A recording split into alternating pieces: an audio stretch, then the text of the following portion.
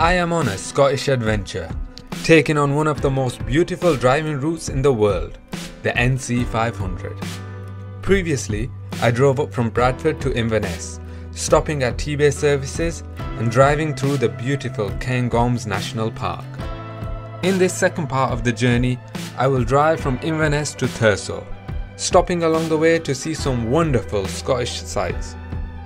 Join me as I depart from Inverness towards Loch Ness. So here we are on day 2, currently driving over the River Ness in Inverness. If you missed the first episode of this Scotland road trip, this NC500 road trip, where I drove from Bradford all the way up here into Inverness, passing through the Yorkshire Dales, the Lake District and the Cairngorms. I'm going to leave a link up to that video, so make sure you can go back and watch that video. But in this video I'm going to be heading, well, first and foremost I'm heading in the wrong direction because I'm actually heading south towards Loch Ness.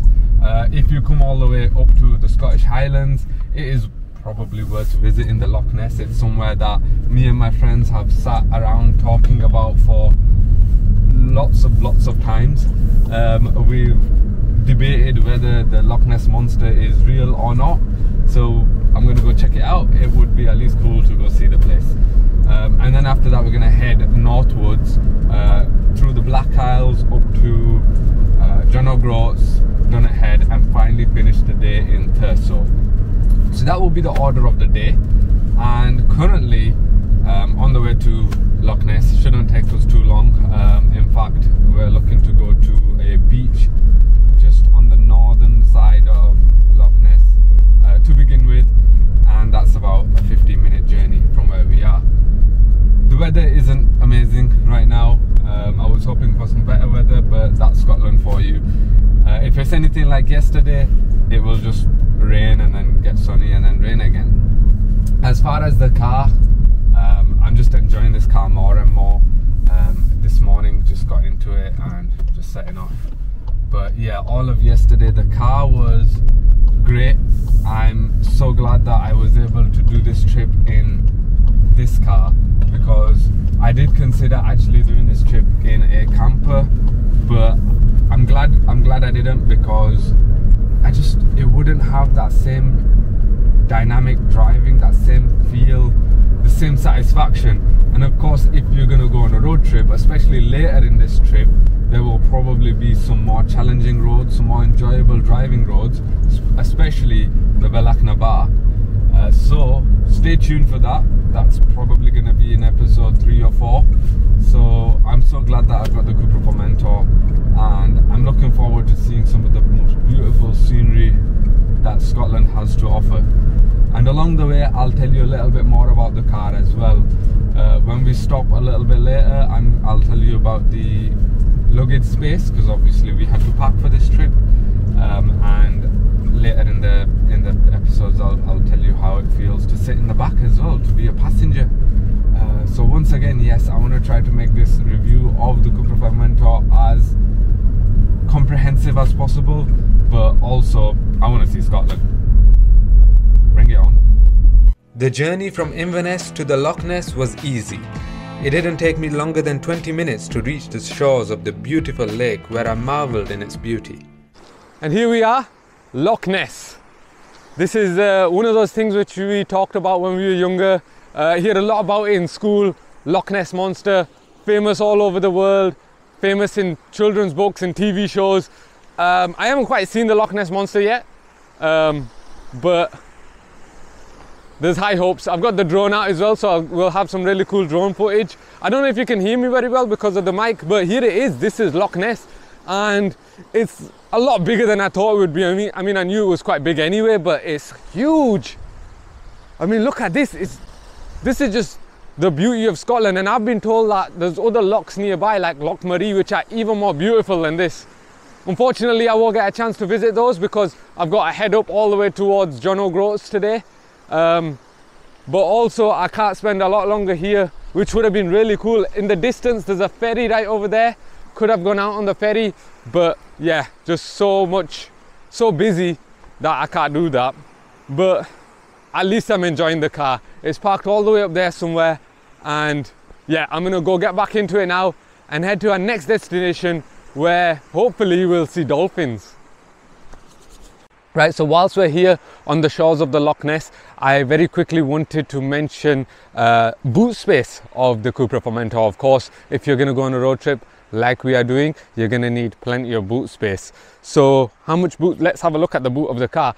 You can open the boot using the key, which is here, or you can press the button, but this particular CUPRA Formentor actually has the virtual pedal as well, so you can just sort of put your foot in the there. It's good when you've got shopping. That usually never works, but it's actually worked really well for me. I've tried it before with no problems as well, so that's really cool. The boot itself has 420 litres of capacity, which is pretty decent, especially for the car. I mean, for an SUV, that's not amazing, but the fact that this car is a coupe SUV, it has plenty of boot space because of that sloping roof, and you can put the seats down. If you put the seats down, it's got nearly 1,500 litres of boot space. So yeah, we've got all our essentials here: spare boots, clothes. I've got a lot of my video equipment in here. Put a few stuff in the back seat as well, but that's not because there's not enough space in the boot. That's because I needed to quickly access all that stuff. So yeah, the boots easily can fit all of our stuff, but what I'm glad about is I've still got a car that can drive essentially in sport mode, drive dynamically, accelerate quickly, but has this boot space and is perfect for road trips. You can shut the boot using this button here, which makes things a lot easier. And then of course, get into the car using keyless entry. You just simply open the this car is actually unlocked at the moment, but you can just simply open the door and you can start the car without the key as well. So really, this thing right here isn't actually needed. You can do everything without the key. It's so convenient, makes life so much easier, and it's going to make this road trip a lot easier as well. So onwards to our next point, which I don't actually know where it is. I think we're going to go back into Inverness and go to Inverness Castle to actually officially start the NC500. We haven't actually started it yet, so see you there. Unfortunately, Inverness Castle was having some renovation work done, so instead I stopped off at Leakey's Bookshop, which reminded me of Harry Potter. Onwards we went to Chanonry Point, enjoying the drive there. So after a short detour, we've made it to Chanonry Point. Once again, we're not on the NC500 route, but this is meant to be the best place in Scotland where you can, or even in the UK rather, where you can spot bottlenose dolphins. At the moment, we've been stopped here for about 5 or 10 minutes and we haven't seen any yet. Didn't expect to see much, but it's always worth a visit. It's a nice drive down here, and yeah, look at that, it's just beautiful. This is what a lot of Scotland is.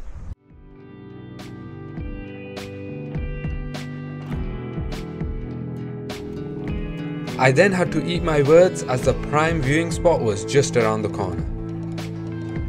The next stop was Dunrobin Castle, which was stunning. Its origins lie in the Middle Ages, but most of the gardens were added later. A great place to explore. So back on the road again, making our way further up north. I eventually want to get to John O'Groats and Dunnet Head today, but on the way we might stop at a few places. We've just finished from the Dunrobin Castle. Such a beautiful location. It blew me away, just the sense of proportions of it. But as I'm easing myself more and more into the journey, I want to tell you a little bit more about this car, because I've mentioned it before, but I am so glad that I've done this journey in this car, because it has all the assistance features that you need. So it has adaptive cruise control. I am so glad that we've got adaptive cruise control, because I can put the cruise on at a certain speed, and then if it encounters a car in front that's going slower than that speed, it will slow down to accommodate. But if that car speeds away, the car won't go faster than the speed that you've set, which is quite convenient. It works almost like a speed limiter, which is great. And also, when you need to overtake a car, it's so easy with this Formentor. I look forward to overtaking cars. This car can do that in comfort mode. It can easily overtake, but I use that as an occasion to put the car into sport, get the revs going a little, and you know, do it with ease. You can see the water behind me. Most of this road is going to be coastal road, especially on this side of Scotland in the Black Isles. So yeah, I mean, it's raining now. It's going to be sunny probably again.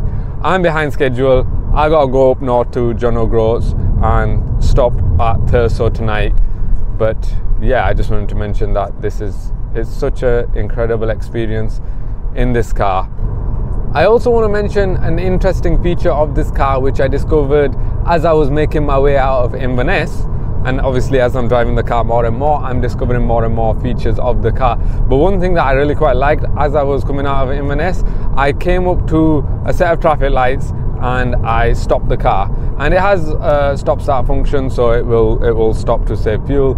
And there was a couple of cars ahead of me, and I had my foot on the brake, the car's engine turned off.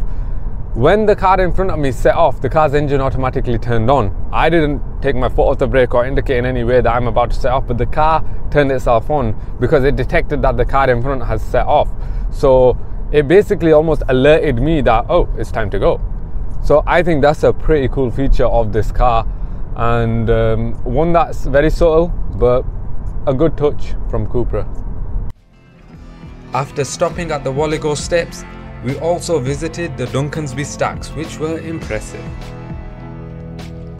After a quick stop at John O'Groats, we arrived at Dunnet Head, the most northerly point in mainland Britain. So we finally made it here to Dunnet Head. This is the last stop on today's journey before I go to the hotel in Thurso. So I think I'm going to conclude the video here. Just to tell you a little bit about Dunnet Head. Dunnet Head is actually the most northerly point of mainland Britain. A lot of people think it's John O'Groats just over there, but it's actually not. This is slightly more northern than John O'Groats. So this is the most northerly point that we're at right now. And yeah, this was kind of a significant point for me. But anyway, I'm going to tell you a little bit about the car, because as I've been driving it today, I've been learning more and more about it. As you can see in today's video rather, I've been wearing my coat. It has been a bit colder today the further north I've come, and the car's just been excellent for that weather. It's got the heated seats, it's got heated steering wheel, you know, perfect for this kind of weather. When we've been out, especially when we were running towards the Duncansby Stacks, getting back into the car and your hands are cold, you know, your ears and your everything cold. You can stick on the heating, stick the heated seats on, get the heated steering wheel on, and before you know it, I'm feeling okay now, and I'm probably just gonna get cold again here. But yeah, the car's been great companion for a road trip. Later in these episodes, I will go further into detail about other features of the car, and I'm going to be sitting in the back of the car to see how it is to be a passenger. So make sure you stay tuned for those.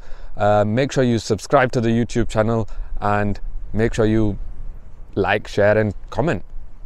Join me next time as I attempt to drive from Thurso to Achmelvik, discovering a beautiful beach on the way and even enjoying a zipline adventure.